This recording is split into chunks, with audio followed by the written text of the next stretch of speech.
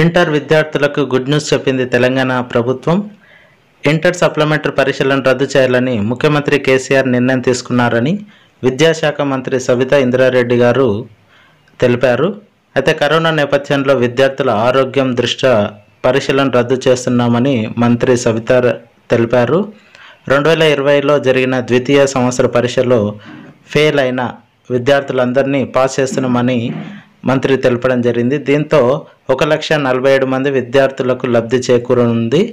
ఇందుకు సంబంధించిన మార్కుల మెమోలను సంబంధిత కళాశాలలో జూలై 31వ తేదీన పొందుపరచనున్నట్లు మంత్రి తెలిపారు. అదేవిధంగా రీకౌంటింగ్ రీవెరిఫికేషన్ కోసం దరఖాస్తులు చేసుకున్న విద్యార్థుల ఫలితాలను 10 రోజుల తర్వాత అందజేస్తామని మంత్రి సబితా గారు పేర్కొన్నారు.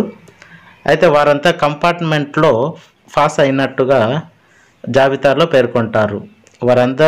వారందరికీ కూడా ఈ నెల 31 వరకు కాలేజీలో మెమోలు తీసుకోవచ్చు.